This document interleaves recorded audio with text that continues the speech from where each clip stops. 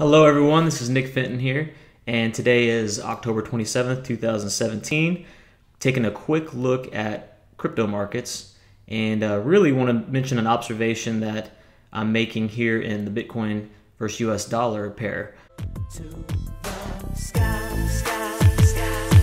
the sky, we gon' fly every time. So first of all, we're looking here at a 6-month chart, and we've kind of got our primary uptrend, if you will. So that's kind of the primary area of uptrend support that I'll be looking at if we start to break down in Bitcoin. Then if we zoom into a 1 month, you can see this secondary, which is the more recent uptrend support level that I've been keeping an eye on for Bitcoin versus US dollar. But I am making an interesting observation right now. Let me do a couple things here before we get into it. I just want to change the right margin, add a few more bars here. That should be enough. All right, so I want to pull out a tool. This is the Head and Shoulders tool. So we start right about here, left shoulder, and then we've got the head right about there, and then we've got our right shoulder potentially forming. So here's what it looks like basically, and the way you measure this move in the event this does play out and come to fruition is you go from the head down to the neckline, which is right here. And so there's our measurement. If we clone that, there we go. Now we've got an accurate clone. So it would measure the move down to right around 4,500 or so. In the event this Head and Shoulders plays out, we could be seeing a bit of a pullback here in Bitcoin down to 4,500. Of course, it has a ways to go. We need to finish creating this right shoulder.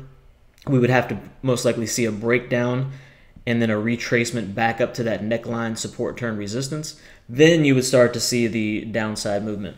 So, potentially 4,500 here in Bitcoin if this Head and Shoulders observation comes to fruition.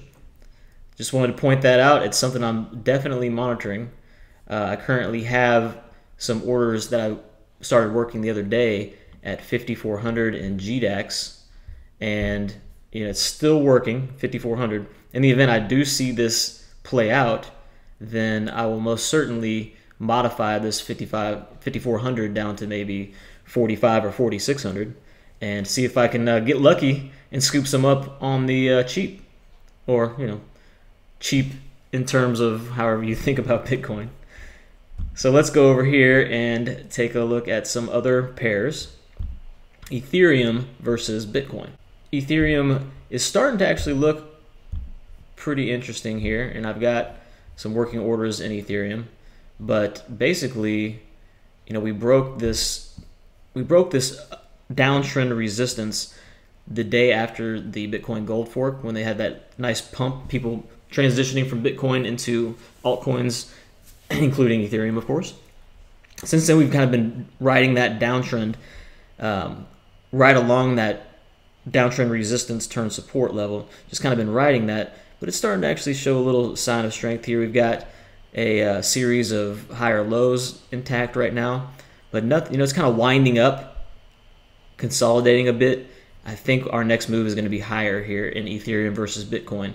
So, a big driver of that could be this Head and Shoulders pattern playing out, a big dip in Bitcoin causing a nice pop in Ethereum, assuming we don't just see a liquidation across the board. But I really do think this is churning up and looking like it's ready to pop a bit here. So I'm going to start transitioning some more capital into Ethereum from Bitcoin.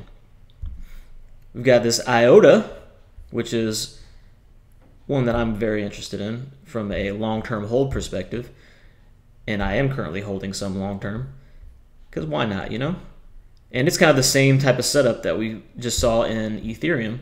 We had this downtrend resistance, it broke through, and has been riding that resistance turn support, churning right now and starting to show some signs of life. And kind of seeing a lot of that across the board right now. Here's Litecoin. So we got some downtrend action here. It's still holding its downtrend. Not interested in Litecoin here, but if it breaks this downtrend resistance, definitely interested. And we've got this Monero. We've got a nice downtrend channel intact. Let's zoom into a 1 month. You can see we're kind of setting up, just a lot of setting up I'm seeing here, looking favorable towards altcoins versus Bitcoin. Again, we've got a series of just modestly higher lows in Monero, and it's really churning into this downtrend channel resistance, which could result in it breaking and pushing higher. I'm starting to really be convinced that I should be moving away from Bitcoin into some of these altcoins. The charts are starting to really tell me that story, and right now it's not saying definitely do it, but it's saying, start slowly doing it. So I think what I'll start slowly doing is moving into Ethereum, which is my favorite secondary. And if these charts continue to tell this story, that's when I'll start also moving into things like Ripple here and Monero, maybe a little Litecoin, add a little IOTA. Take a look at some Neo here. Yeah, I mean, just across the board, we're seeing a lot of churn into downtrend resistance that could translate into downtrend resistance breaks and overall opportunity in altcoins. A lot of really nice basing taking place here. Basing meaning, we're running into some nice support levels, and it's showing good consolidation at these support levels in tons of these altcoin names.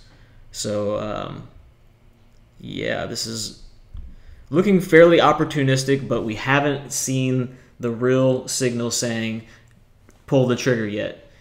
We're just seeing the signal that says, maybe this is going to happen, maybe it's not. Maybe they're going to run into the downtrend resistance and continue their downward spiral. Keep it on the radar. I'm absolutely going to. And like I said, I'm going to actually start taking some action and transitioning a little bit of Bitcoin into Ethereum. I may modify this order over here from 5,400 and just dip it down a little bit, anticipating potentially getting a nice opportunity to buy some on the cheap. Or maybe I'll just cancel this order and put in an order for Ethereum, transfer the Ethereum over to an exchange like Poloniex or Binance, and buy some of these altcoins and ride some of those for a minute. For now, just hanging tight and transitioning some Bitcoin into Ethereum, letting this order rest as I initially entered it at 5,400, keeping a very close eye on this Bitcoin US dollar potential head and shoulders pattern that I'm seeing forming. Really nice looking on the 1 month chart. Let's just do a full screen so you can get a better look at that. And we'll exit on that. I wish you the best trading through the weekend, and we'll talk again soon.